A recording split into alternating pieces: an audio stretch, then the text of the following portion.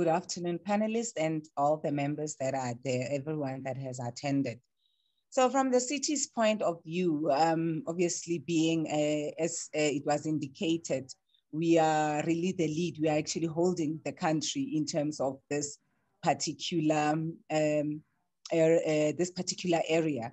And what we have been, and it's a process that we have started quite a while back.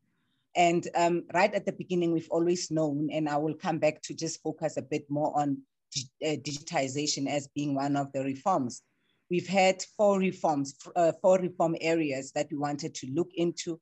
The first one being looking at our turnaround times and looking at efficiency, obviously, looking at ways to optimize our processes just to make it easier, obviously, for business to start going on the ground and we actually start getting those jobs done. And also we had to look at how we do our inspections. So we needed to look at our rates to create a risk-based approach towards our process, which is mainly around a building plan. And this construction permitting, yeah, just so that everybody knows, in South Africa, it is really known as building plan submission all the way up to inspections and obtaining an occupation certificate. So we needed to look at a risk-based approach towards how we do our businesses. Do we have to be involved in everything? And I'll talk a little bit about that. And then obviously the one that you have asked about, which is the third reform area, which is around digitization. And if you look at what Mr. Hlajwayo said, actually I was quite excited because it is things that we are also trying, that we're grappling with, and we are happy that we are here, and I'll talk a little bit more about that. And obviously the fourth one, I mean, what we are bringing here is huge change to not just how business operate their businesses or interact with the city, but then it is change for our team. I mean, we are moving from manual to a digitized system. What does it mean for people that used to submit, actually people that used to receive applications? So we needed to really think through, and then it's something that I must say in the beginning, yes, I can't say that it was never an issue, but then we realized just how much of an issue it is, this change management and involvement of staff and taking them through this process as we were now really getting into our digitization process. So basically now where we are, and part of our process optimization, we needed to reduce our turnaround times from about 90 days to 120 days to about 25 to 35 days. We needed to reduce our procedures from about 13 procedures to about 8 steps.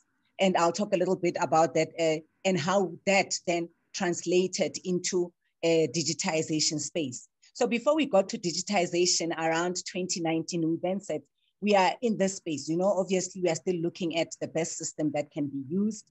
And there were many ideas that we were playing around with, but then we said, how can we then create a space where the architects can actually submit without feeling that they must go from knock door to door throughout the city. I mean, if you know, the city is quite big. We have MOEs, we have departments, we have fire that is sitting somewhere else. And then we have city power sitting somewhere else, JRA and all of that. How then do we ensure that when they interact with the city, they are not lost in the system? And we created what we called a one-stop shop or single point of entry. And we created it in one of our floors here. And it started, you know, we started seeing traction from that. And then parallel to that, as we were optimizing our processes, we were very lucky after all the areas we looked at and options in terms of digitization, we then opted to take the system that was produced, or that was, the system from that was produced by the World Bank.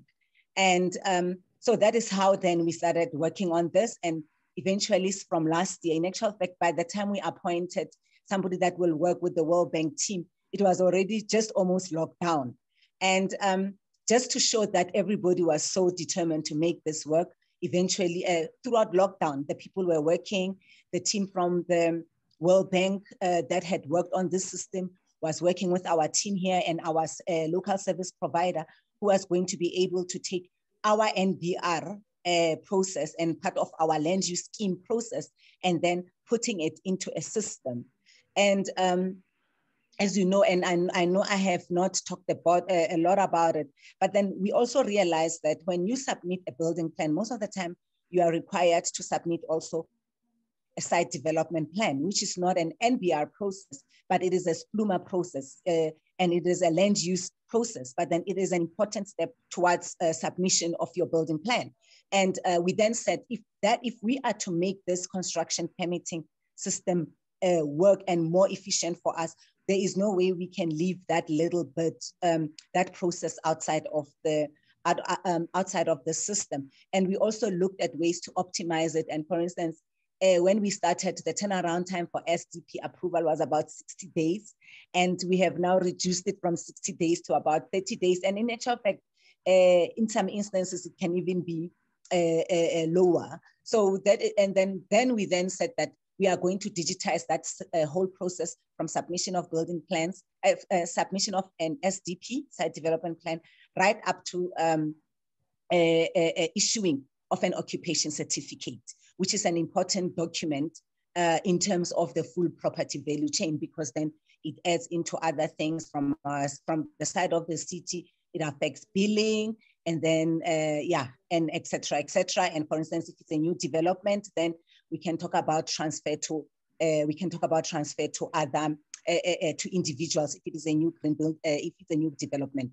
And then with that, then we started with this process, and then we are excited because if you look at one of the greatest advantages of us having taken this system from the World Bank is that it is an open source. So we do not have to worry about licensing. We do not have to worry about all of those things. But of course, such a modern system being plugged into a city that has so many other systems required a lot of work. And in some instances, we picked up some of the few challenges, like for instance, some of the systems that are here are older, and we needed to find ways of making all the systems work together.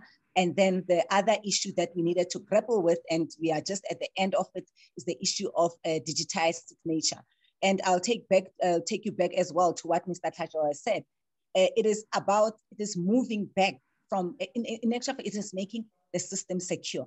Because remember, when we sign those building plans and we stamp on it and we say that this is a legit building plan approved by the city of Johannesburg, that signature is very important. So we needed to ensure that also the system, the signature that we bring into this system is equally secure, and it cannot be duplicated, and it has all the best security features. And we are now we are happy to announce that we are now at the tail end of that, because the system is ready. We have been working with architects actually, and at this point, I want to thank, and talking about partnerships, I really want to thank also SACAP for coming through to us, because coming to work with us, because we are going to also be linking with their system, so that when you submit an application, we can immediately check if you are a valid and registered architect. And also working with them as part of our reforms, we have been able to issue a communique that really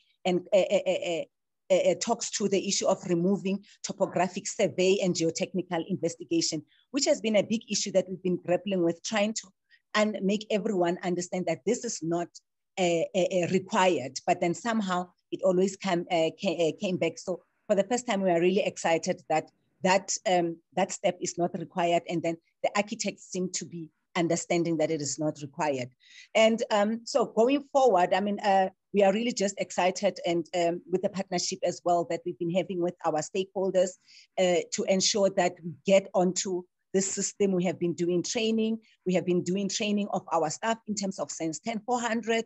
And to that effect, I mean, World Bank and IFC have really been helpful, because they were able to sponsor the training for half of the staff. And so they actually contributed half of the full training costs, which has been actually quite good. So we are now going to the second phase of our training, and we are engaging with architects. We have chosen a group of architects that will help us with user acceptance testing. They will help us to see if this system really works, so that they would then be the ones that in the future will start talking to everyone about this system and the fact that it is working. So we have really, I think, where we are now with all the reforms that we have made, and the way that the IFC and the World Bank team has really been pushing the city and ensuring that we do what we have to do, I can safely say that we are really almost ready now to really move and launch this system. We are just now working at one of the things that I can say we still need to work a little bit more on is around change management, because now if the system is about to come, we need to start pulling now our team, especially the team that has been receiving applications, because that has been their job. So now if somebody can sit in the comfort of their home or their office and submit an application, it means that we need to find a new way or new jobs for this group of employees. And it is one thing that is now we are really now battling with. But then, yeah, in terms of digitization, I think that is basically where we are, and we are all quite excited about the progress that we have made, even during lockdown.